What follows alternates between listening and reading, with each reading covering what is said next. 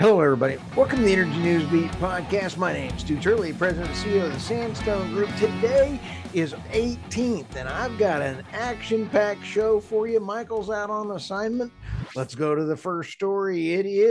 It's time to follow the Navy's 50-year safety record of nuclear power generation. Coming around the corner, Chevron CEO attacks Biden LNG export pause on costs and carbon. I'll tell you what, you got to pay attention to this one because this does impact Kamala's. It is her administration. OPEC claims taxation is severely underrated driver of gasoline prices. You got to love it. French boss says renewables must help balance power network. I got to learn to speak French and understand this article. Report rises alarm over Chinese electric data collection. Holy smokes, Batman. Do you think I'm going to get into a Chinese electric car? I don't think so. Let's start out with it's time to follow the Navy's 50-year record of power generation. This is an outstanding article by Ronald Stein. He is a friend of the show. He is an author, and I've had the pleasure of talking to Ronald several times on the podcast and on other podcasts as well, too. But let's go through the numbers. Today, about 440 nuclear reactors are in operation around 32 countries and Taiwan, with 62 reactors under construction as of August 1st, 2023. The United States has 54 nuclear plants with 93 operation current nuclear reactors in 28 states. These plants operate and generate 20% of our electricity in the United States. That is impressive. 93 commercial nuclear reactors in 28 states for 20%. That's a big number. As of May 2024, there are 214 nuclear permanently shut down nuclear reactors around the world. The United States recorded the largest number of shutdown with 41 units. Holy smokes. Another 7 reactor retirements have been announced through 2025, with total generating capacity of these being shut down is 7,109 megawatts, equal to 7% of the nuclear fleet. Holy smokes. Consistent and reliable power delivery is a national security issue and a quality of life issue. People and economics have grown to depend on electricity so much they can no longer have alternative methods to replace heat, light, food, preservation, air conditioning in the event of a power outage. So economic electricity must be delivered to people 100% of the time, or serious disruptions in their lives and economy will be apparent, including loss of life. This is nuts. Recycling slightly used nuclear fuel in fast breeder reactors will solve these problems, and I love it. I think that we need to look at these kind of solutions. This is an outstanding article. And for the electrician, there's a 1-hour video with Chris Powers and Robert Bryce at Power Hungry as they discuss energy policy, nuclear, and fossil fuels. Outstanding job. Well done. And this is the links are in the show notes. So let's roll to the next story here. Chevron CEO attacks Biden's LNG export pause, costs, and carbon. This is really important.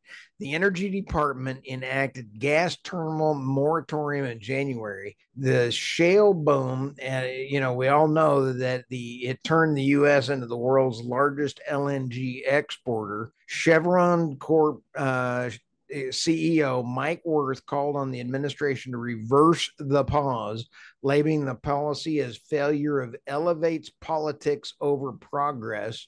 Permitting halt, which went into effect earlier this year, will raise energy costs, threaten supplies for America's European allies, and increase emissions by slowing the transition from coal to gas. We have to remember that we were energy independent under President Trump. We actually reduced our output and our methane by 7% by reducing the coal plants and going to natural gas under President Trump. That was incredibly huge. This is a great article.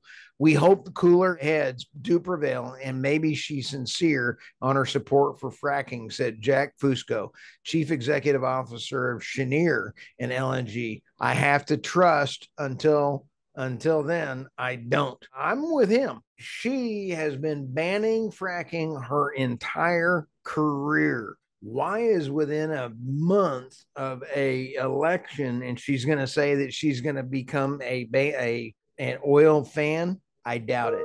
So this is absolutely proof positive that the lawfare that she has incorporated, a judge ruled against this, and then they have filed an appeal on that. So they are still in the process of banning it. This is not a good thing. This is a good example of be careful what you vote for. Let's roll over to OPEC. OPEC claims taxation is severely underrated driver of gasoline prices. I don't agree with OPEC a lot. This one I might, especially when you look at California. California has got the highest gasoline prices in the United States, and it's because of taxation. OPEC argues that the taxes on gasoline are more a significant factor in pump prices rather than the cost of the crude oil. That's almost a fair statement. OPEC suggests governments explore alternative tax sources if they plan to phase out oil while maintaining current revenues. This is a brilliant statement, especially from the standpoint that you have to wonder what is going to take place on the road tax that states have gotten used to by taxing the gasoline, and all of a sudden the electric cars don't have it. But the electric cars weigh 4 times as much as a normal car. They got more wear and tear on the car, but you're not getting the tax revenue. So get ready. Here's a quote. Gas says, the narrative we often hear is that every increase in price raises fuel costs, bringing increasing revenue for oil producers to the detriment of consumers.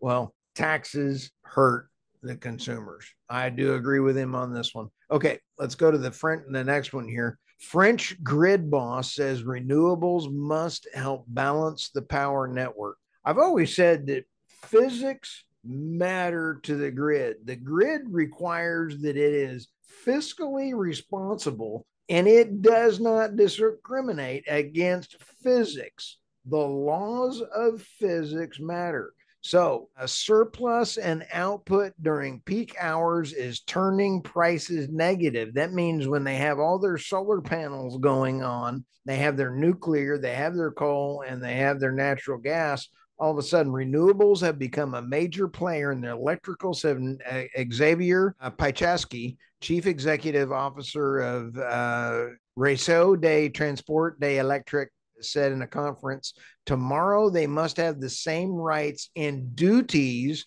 to keep as others to keep growing rapidly. How do you have duties with a solar panel unless you can have storage associated with it? Renewable power producers must also participate in much more, maintaining the grid's voltage and frequency to optimize the cost of clean energy growth. Producers will also have to accept systems that allow the grid operators to automatically curtail output, which means you're also not going to get paid for stand down time. That is where it really makes a difference, is when, like in the EU, we ran a story just a few days ago that the EU is paying wind farmers or wind farms to turn down. So we got to get the old pricing thing figured out on that. Here's my last story for today. Report raises alarm over Chinese electric vehicle data collection.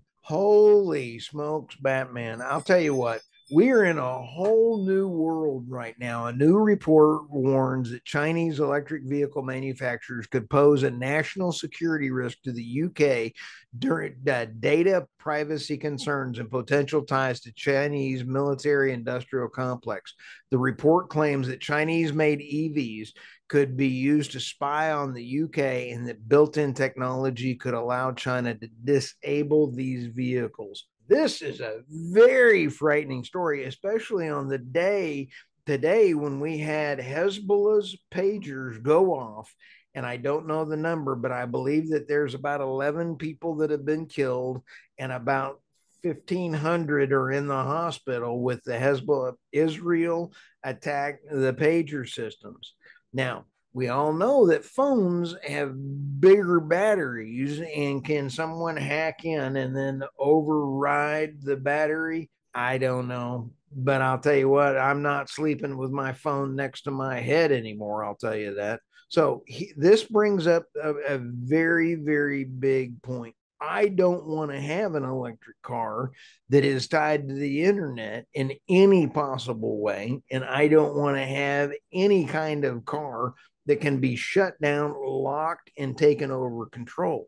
Ford, Michael and I talked about this on the show a little while ago, and that was Ford even had a if you missed your payment, it would drive itself to the collection agency. You can have too much technology. So with that, this is a great story. Go to theenergynewsbeat.substack.com and check out all of our podcasts there. Go to energynewsbeat.co/trading desk if you are looking for LNG, natural gas, jet fuel. We can sure help in getting you in touch with the right people for either buying or selling. So with that, like, subscribe, share, read this to your pets, and give them all a hug. Have a great day.